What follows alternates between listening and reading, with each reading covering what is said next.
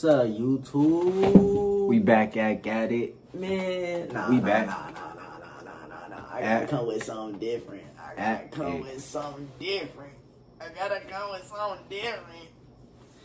What's happening? One Time Squad. You feel me? We back at it again with another banger. I told y'all I was gonna drop another one. Whenever I drop it is whenever I drop it. You feel me? Another one. Another one. Bitch. Nah, nigga. We got this other banger for real, man. I wanted to do a true crime one because for all the people out there that like true crime shit, you like me, like me,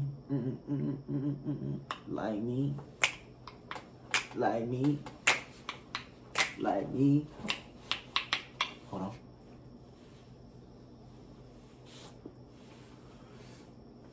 Like me. Look, nigga, I love true crime shit. You feel me? But look, we got this never-ending nightmare. The murder of Alice. Gross. You feel me? I don't know nothing about this case, but I'm dying to get up into this case for real. Yeah, that was gross. Yeah. So this was published December 12th, 2020, 2 years ago.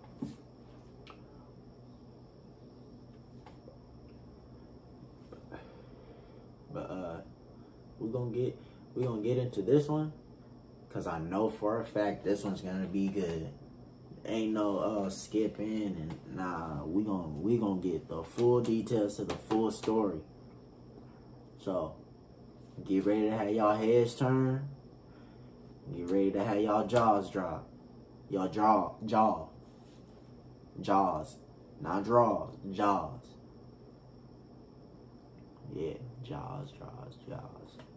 Yeah, get ready to have y'all jaws drop.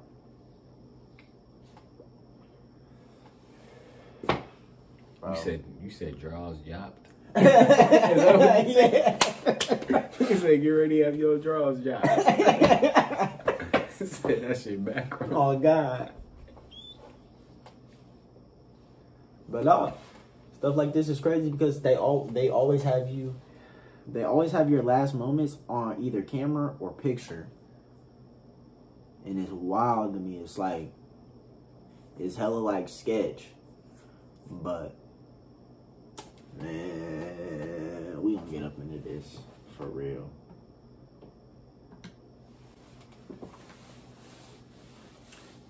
Viewer discretion is advised. That one nigga. The last 2 weeks of Viewer discretion is advised. There's not a moment of the day that Number you don't one. think about Alice. Alice's mother. What might have happened when she might have gone missing. It's almost impossible to describe what that pain feels like, but we just want her to know, please, Alice, if you're out there, come home.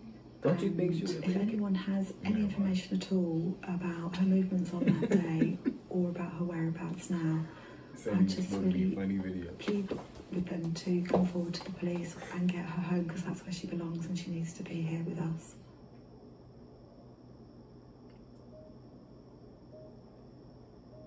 They took her ass. She talking about something. She talking about if you after, please come home. Nigga, they took her. What the fuck? Oh shit. Truly criminal.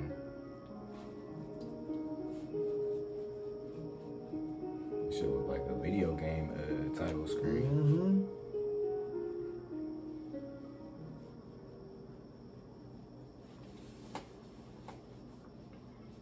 So she Alice was missing. Poppy Madeline Gross was born on Valentine's Day 2000 in London, England. She lived in Hanwell with her sister Nina and parents Rosalind and Jose.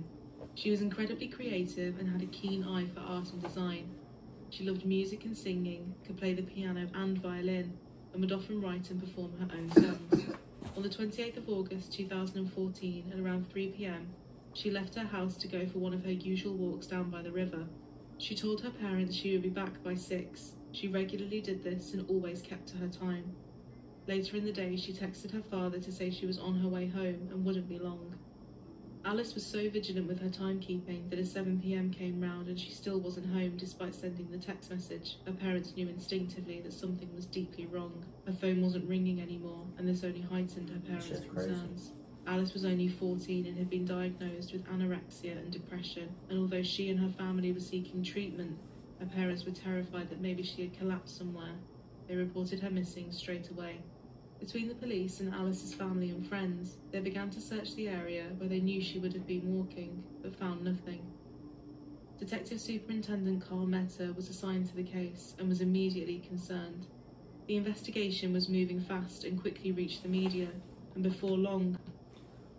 You hear that? He was immediately concerned, but the U.S.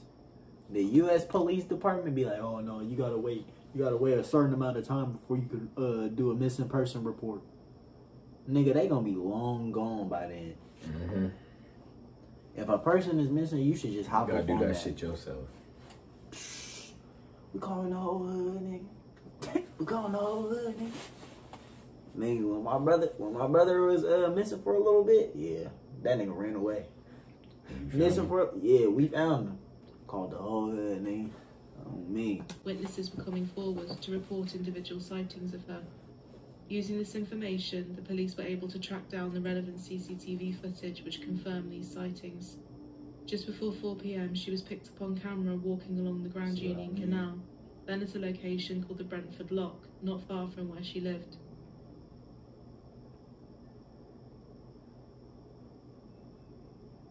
Where was she going?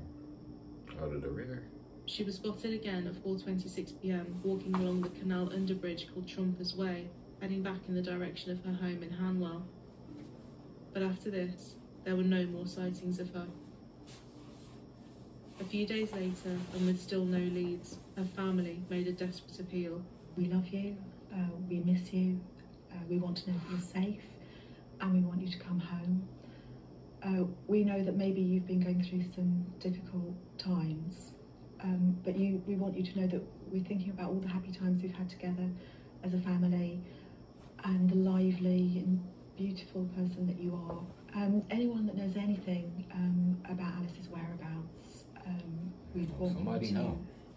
Understand for that real, she's somebody a know. vulnerable young girl. And they either got her, and if they could please contact the dude that got her know exactly where she's at. with any information That probably, they might have. That might be someone that knew that she had any kind of plan, someone that she's contacted in a chat room, for example, or someone that actually knows where she is now. Please, please let us know that she's safe. Realising the case needed more than just a local search, Detective Superintendent Mehta turned the case over to Scotland Yard's Homicide and Major Crime Squad for it to be escalated. The public quickly mobilised to try and help find her. The hashtag #FindAlice was being used all over social media, voluntary searches were being conducted morning, noon and night, and traditional yellow ribbons were placed all over the town to draw more attention and awareness for the missing girl. On the 4th of September, almost a week after she had last been seen, the police found her backpack along the footpath by the River Brent.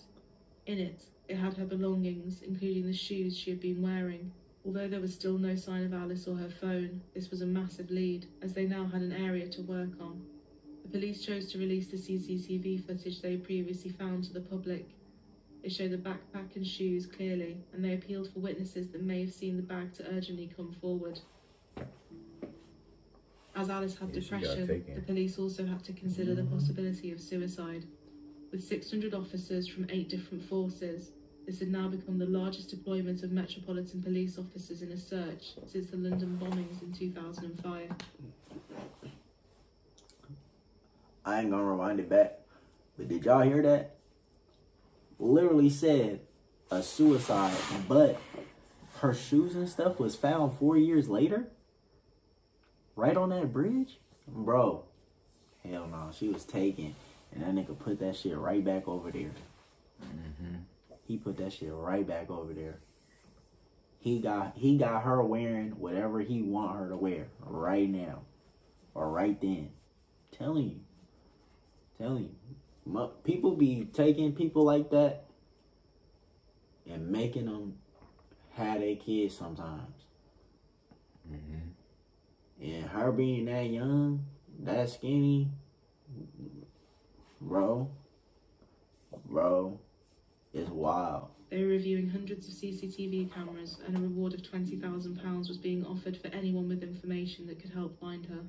Using divers and sniffer dogs, the police began a mass search operation covering 9 square miles of woodland area and almost 4 miles of water.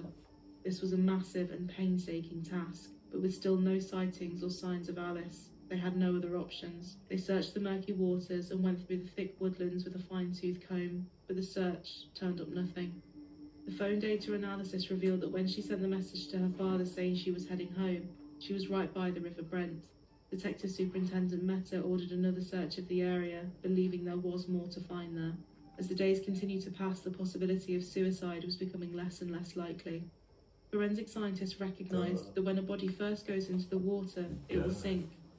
As the body begins to decompose, bacteria will form which creates gases in the body, forcing the body to rise back up to the surface. If she had taken her own life through drowning, she would have been discovered by now. So if she was in the water, it was possible she was being held down by something.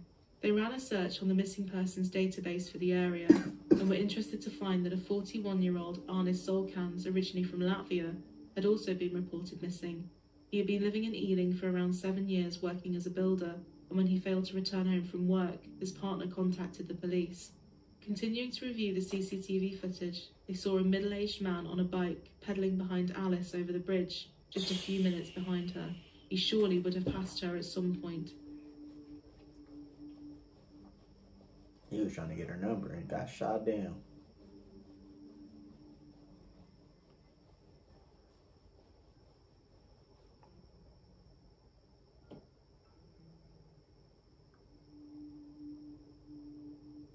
He was spotted again on another camera crossing a busy road and cycling down.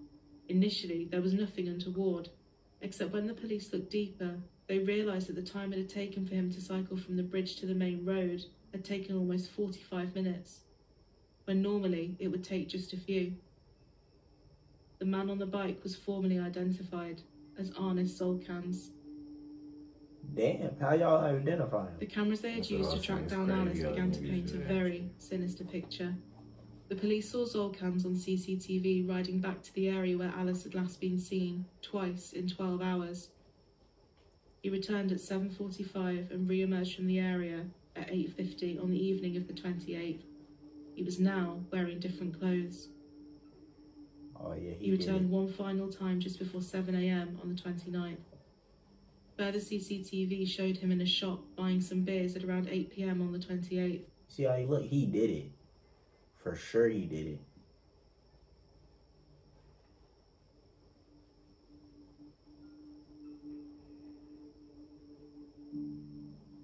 Mehta and his team headed for Zolkan's property in Ealing to begin the search. Upon doing a background check, the team's worst fears were realised. Zolkans had in fact been previously convicted of murder.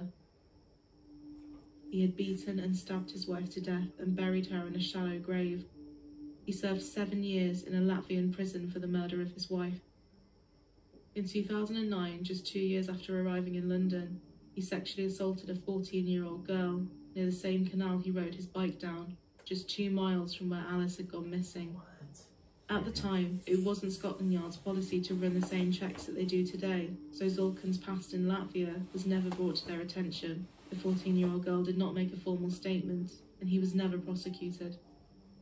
4 weeks after the search for Alice began, the police did a reconstruction of the last route she took, with an actress wearing an identical outfit in the hope more people would remember seeing her. No piece of evidence was too small, and the police needed every lead they could get.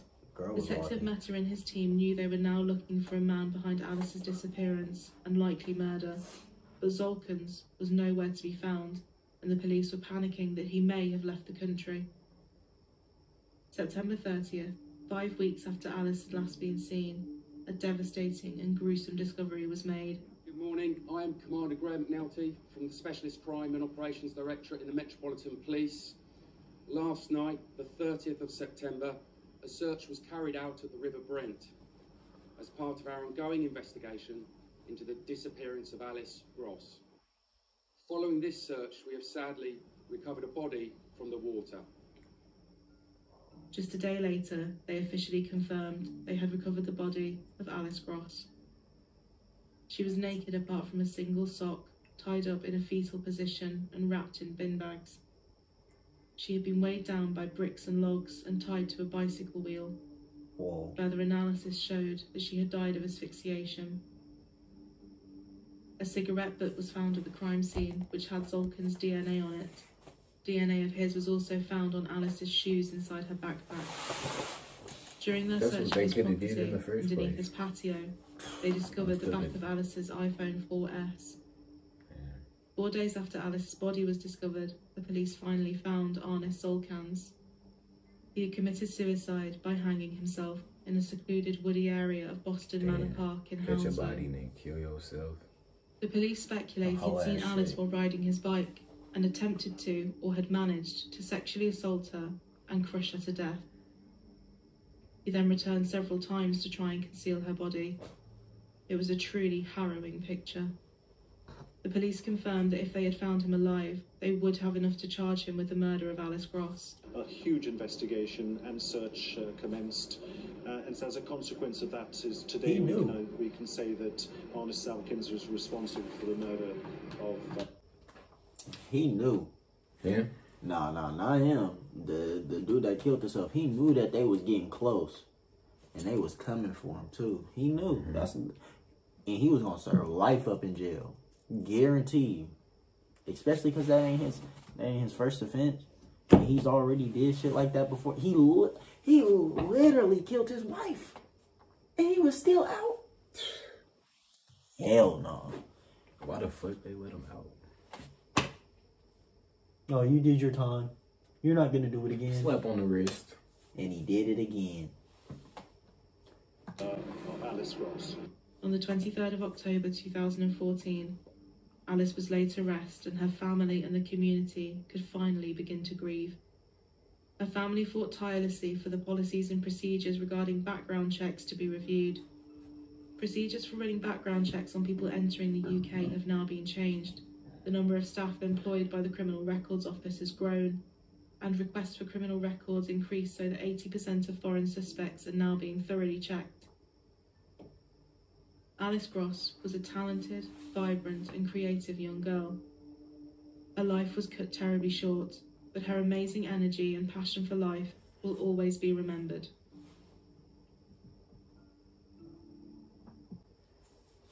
That's wild. That is wild. Yeah, that's crazy. Bro. That's why, once my daughter's old enough, I don't give a damn. You driving your car at 15. 15, you driving. Wherever you need to go, or I'm going to drive you.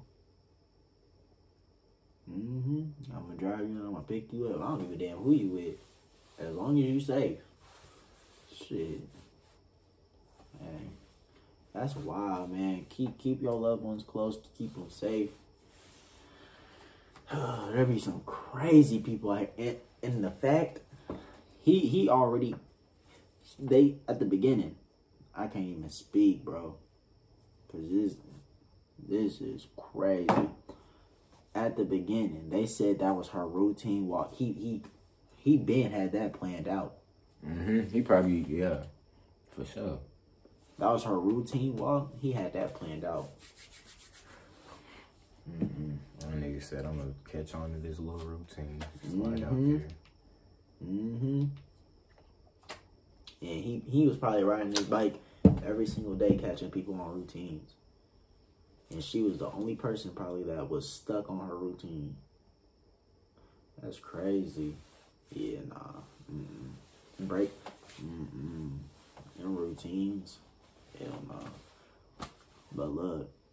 I never know who's plotting. Always gotta be aware. Man. But look. We're gonna catch up with y'all on the next one. I really hope y'all enjoyed. So give me that like, comment, share, subscribe, hit that bell. You feel me? Cause we be dropping bangers. Yes, sir. Nah, we gonna get it with y'all next time. Too.